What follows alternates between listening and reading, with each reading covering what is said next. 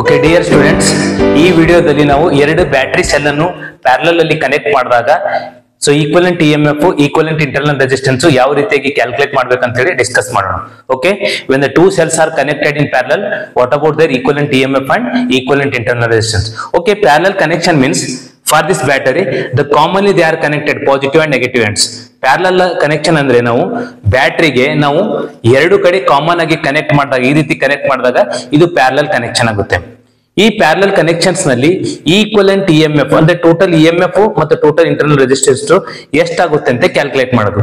ಈ derivation most important exam ಗೆ ಕೂಡ ಬಹಳ ರಿಪೀಟ್ ಆಗಿದೆ.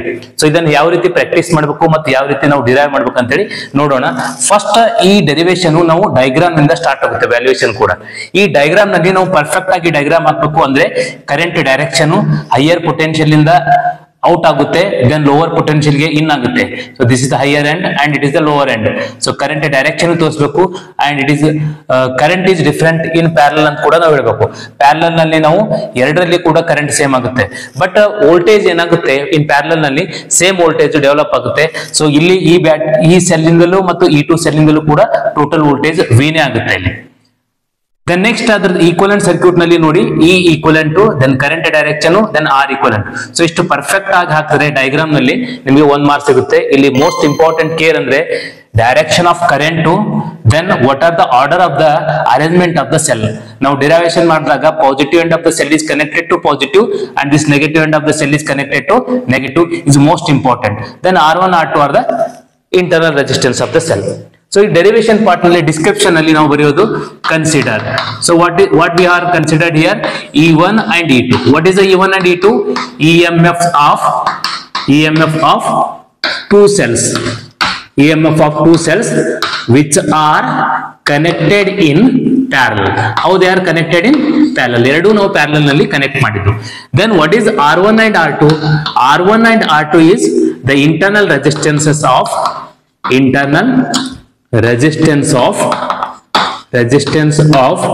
cell E1 and E2.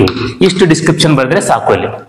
Then in parallel connection the current drawn by each cell is different.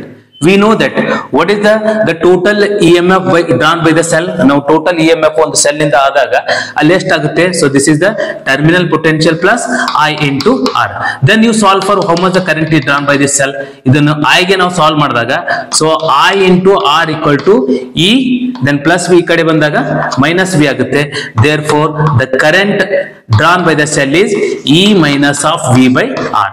ಅಂದ್ರೆ ಈ ಒಂದು ಸೆಲ್ ಇಂದ current to EMF minus terminal potential by resistance ಆಗುತ್ತೆ.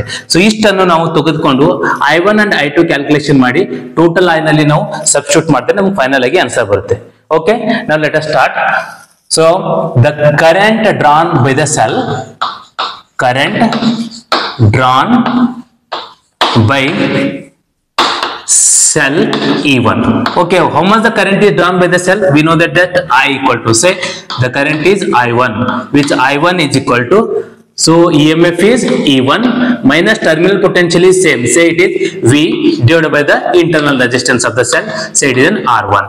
And similarly the current, okay, current drawn by cell E2 ಅಂದ್ರೆ second cell ಇಂದ ನಮಗೆ ಎಷ್ಟು current? Same, that is I2 equal to E2 minus of V by R2 ಅಂತ ಆಗುತ್ತೆ. But we know that the total current, we have that. What is the total current? Say I is equal to sum of I1 plus I2. Okay, I1 plus I2. This is according with the conservation of charge. So then substitute this equation I1 and I2 values in this equation. ಎರಡು equation ಅಲ್ಲಿ substitute ಮಾಡಿದಾಗ say I is equal to, what is I1? It is E1 minus V by R1 plus I2 is, it is E2 minus V by R2 ಆಗುತ್ತೆ. Now I will divide this R1 separately. ಇಲ್ಲಿ R1 ಈ term ಗೆ separate ಆಗಿ divide ಮಾಡ್ತೀನಿ. Then ಇದೇನಾಗುತ್ತೆ? E1 by R1 then minus V by R1. The next second part ನಲ್ಲಿ ಇದಕ್ಕೂ ಕೂಡ plus E2 by R2 then minus it is V by R2. Okay, then again you simplify the terms by taking the same terms one side. ಇವೆರಡರಲ್ಲಿ same term ಇದ್ದು ಒಂದ್ ಕಡೆ group ಮಾಡೋಣ. So it is E1 by R1 plus E2 by R2. ಇದು ಒಂದು group ಮಾಡೋಣ. Then minus here the V is the common term. So V ಎರಡರಲ್ಲಿ common ಇದೆ, V common ಬರೋಣ. Then it is 1 by R1 plus 1 by R2 ಆಗುತ್ತೆ. So this is the current. But in parallel, the potential difference across this combination is same. Therefore, you must be solved for V. ಇಲ್ಲಿ potential terminal potential same ಆಗಿರೋದಕ್ಕೋಸ್ಕರವಾಗಿ ನಾವು V ಗೆ solve ಮಾಡಬೇಕು. V ಗೆ solve ಮಾಡಿದಾಗ minus V ಅನ್ನು ಈ ಕಡೆ ತನ್ನಿ, it is plus V into 1 by R1 plus 1 by R2. Then remaining part says as it is, say it is E1 by R1 plus E2 by R2 into this plus I, this side becomes it is minus of I. Now V as it is, now taking the LCM, it is R1 into R2, then by cross multiplication R2 into 1 R2 plus R1 into 1 R1. So bracket close. Now here also take the same, LCM is R1 into R2, again E1 into R2 plus E2 into R1, then bracket close, minus of I as it is. Now we can solve for this V. ಇದನ್ನು ನಾವು V ಗೆ solve ಮಾಡಬೇಕು. V ಗೆ solve ಮಾಡಿದಾಗ just this term is cross multiplied to the first as well as the second term. ಅಂದ್ರೆ first ಟರ್ಮಿಗೂ ಕೂಡ cross multiply ಮಾಡಿ ಬರೀಬೇಕು, ಸೆಕೆಂಡ್ ಟರ್ಮಿಗೂ ಕೂಡ ಕ್ರಾಸ್ ಮಲ್ಟಿಪ್ಲೈ ಮಾಡಿ ಬರೀಬೇಕು.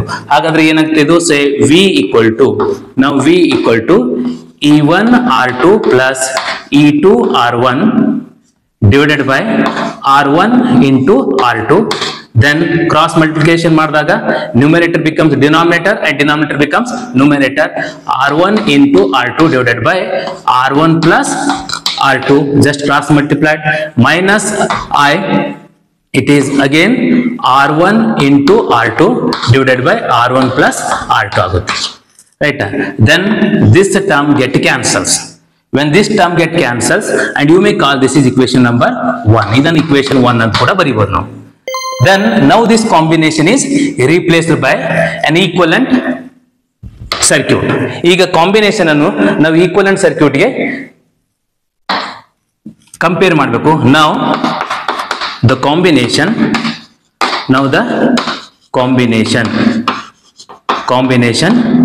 is replaced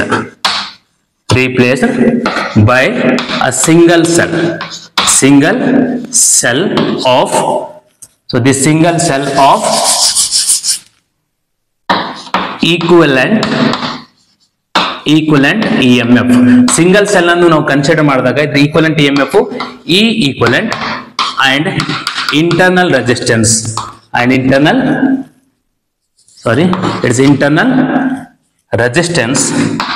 internal resistance say R equivalent. So then now what is the terminal potential between A and C? ಇಲ್ಲಿ terminal potential ಅದಕ್ಕೆ ಎಷ್ಟಾಗುತ್ತೆ?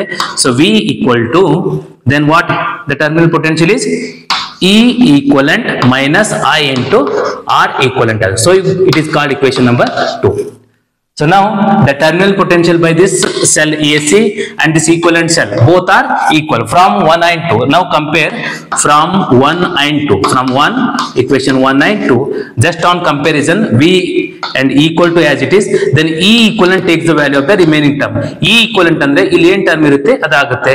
So therefore E equivalent is equal to, it is E1 R2 plus E2 R1 divided by R1 plus R2 ಅಂತ ಆಗುತ್ತೆ. Then what is the internal resistance say? What is the R equivalent? I as it is. So R equivalent is, and R equivalent equal to, same it is R1 into R2 divided by R1 plus R2. Okay, ಇದು two cells parallel ಅಲ್ಲಿ connect ಮಾಡಿದಾಗ ಬರುವಂತ equivalent EMF, then equivalent internal resistance. The same rule is we can extend for the circuit having a n number of the cells. So n number of the cells ಇದ್ದಾಗ E equivalent by R equivalent is equal to E1 by R1 plus E2 by R2 plus E3 by R3 so on up to En by Rn ಅಂತ ಮಾಡಬಹುದು. Same ಅದೇ ರೀತಿ ನಾವು resistors parallel ಅಲ್ಲಿ connect ಮಾಡಿದಾಗ ಅದೇ ರೀತಿ ನಮಗೆ equivalent resistance ವ್ಯಾಲ್ಯೂ ಬರುತ್ತೆ.